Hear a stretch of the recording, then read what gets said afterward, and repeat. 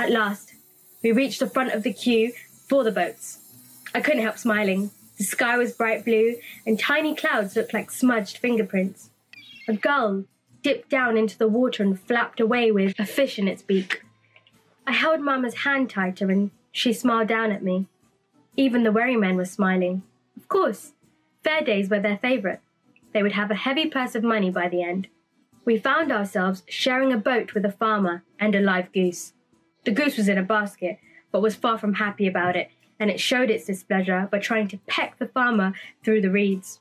I could feel the river's strength beneath our little boat as the wherrymen weaved between the other vessels. I counted 8 more wherries, heading back to Southwark. Through the bridge's arches, I glimpsed the galleon, a huge sailing ship anchored at the wharf on the other side of the river.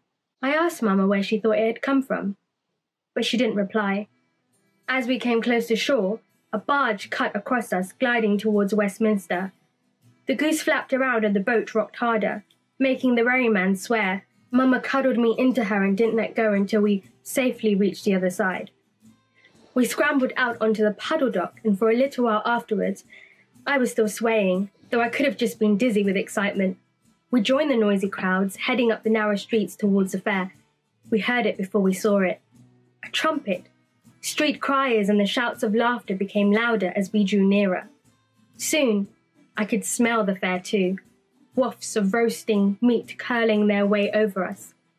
I imagined whole pigs and lambs turning on spits, sausages and hams, and all the fruit that Mama had told me about. Apricots and oranges, fruit I'd never even dreamed I could taste. Boom, boom, boom.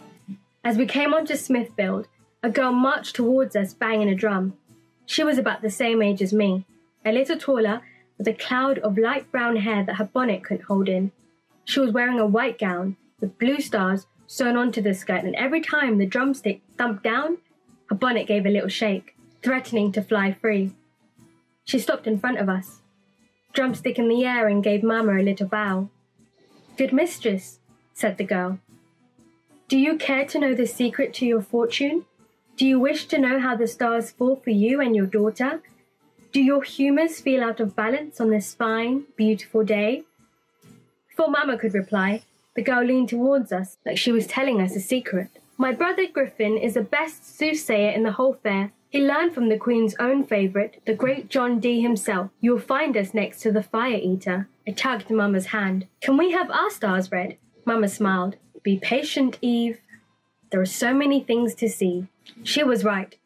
Over in one corner, the Sharps had set up tables for games of shove her penny and dice, offering a heavy purse to anyone who could beat them. I laughed. I recognised 2 of the rogues from the alehouses in Southwark. The gamblers who didn't lose their money at the tables would lose it at the pickpockets watching carefully nearby. An acrobat had slung a rope between 2 poles higher than our heads. He stood on it, one foot stretched out, carefully finding its place before the other foot lifted, all while carrying a shrieking woman on his back. We wriggled our way through the shouting crowd. In a clearing, 2 men were dodging and smashing sticks together, their faces shining with sweat. One had a bleeding cut above his eyebrow. I wanted to stay and watch, but Mama pulled me away. "Are you hungry?" she asked me. I was always hungry. She knew that. She showed me a handful of coins. I've been saving these for this very day. We were richer than I expected. I wondered if Mama had carefully put aside a little money in all the years that it had been raining too hard for us to come. We walked past trays of fat, dark pigs and pale green plums, cauldrons of pottage and tables groaning with cheeses, tubs of pickled herrings and pies, but I knew what I wanted, and I led Mama to the hog roast, watching carefully as the stallholder carved the slices for us. We found a patch of grass and settled down to enjoy our food. As I sunk my teeth into the soft, smoky meat, I wondered what it would be like to eat like this every day. It wouldn't have to be pork. Mutton would do, or capons roasted with herbs, or... I sighed. It would never happen. Maybe that was a good thing, because if it did, I wouldn't appreciate it as much as I was enjoying this now. Afterwards, we walked around again. I saw the drummer girl. She raised her eyebrows at us, but Mama shook her head. She decided it was time to go. The sky to the east was starting to darken, and Mistress Horsted would be expecting us. There was also too much ale being swilled, and that always leads to fights. We wanted to be out of the way before the brawling started. We wormed our way through the crowds, back towards the edges of the fair, and then a stall caught my eye. The woman behind it had a pale, lined face and a wide, friendly smile that made her eyes crinkle up. On the table in front of her were row after row of poppets. Some looked floppy, made from rags and wool with faces stitched from dark thread. Mama had made me one like that when I was little, but I had lost it in our travels. Others were wooden with carved faces and gowns made from rich fabrics. The woman held up one of the smaller poppets and beckoned me. Before Mama could grab me, I ran towards it. "Do you like it?" the woman asked. I reached out to touch it, but she shook her head. It was a wooden head, the color of my skin. Its body was softer, made from fabric, dressed in a blue gown topped with crisp white apron. Dark hair poked out from beneath its bonnet. "It will bring you luck," the woman said. "We need luck, don't we, Mama?" I said. "Yes." Mama laughed quietly. "We do, but I'm not sure a poppet is the way to find it. You are far too old for toys, Eve." The lady nodded, like she understood. "It's not just a poppet. It's a lucky poppet. So lucky I can sell it cheap. Just 3 halfpence. That's all it costs to buy you luck." Mama shook her head. "I could buy a whole chicken for that." The woman frowned, then sighed. "A scrawny chicken will give you a couple of mouthfuls of chewy meat.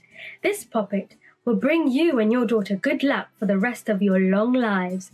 I will take 1 penny for it, even though that will break me." She gave a sad smile. "I want you to have all the luck, young sweetheart." I stayed quiet. I was from Southwark. I knew all the tricks. Mama handed over a penny and the woman passed me the doll.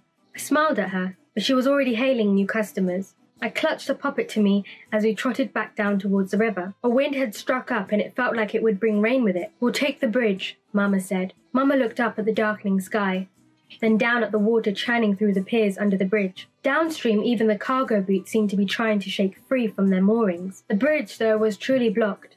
A horse had collapsed, tipping over its cart full of barrels. Black tar-like pitch spilled across the cobbles. Crowds were shouting and trying to push past without walking in the sticky mess. We tried to find a gap to pass through, but it was impossible. The people heading to London wanted to reach it before the city gates were locked for the night, while those leaving were intent on arriving safely in Southwark while there was light. There are many desperate rogues on our side of the river, and few watchmen to stop them. As well as people like us returning home, young men and women were looking to enjoy the theatres and beast baiting on Bankside.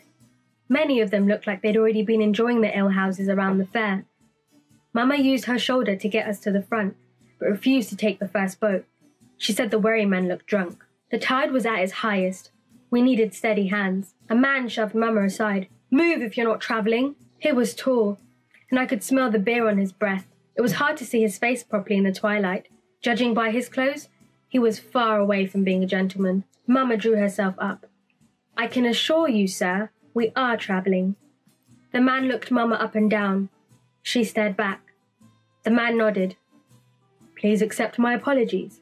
He took his purse from his pocket and drew out a handful of coins. "Allow me to pay for your passage." He stepped into the wobbling boat and passed the money to the wherryman. The wherryman studied the coins. "Where to?" Mama looked from the man to the coins. Was she going to refuse? Mama was always suspicious of strangers. "Tell him where you want to go," the man instructed. "The fare is paid." "To the church stairs, please," Mama said.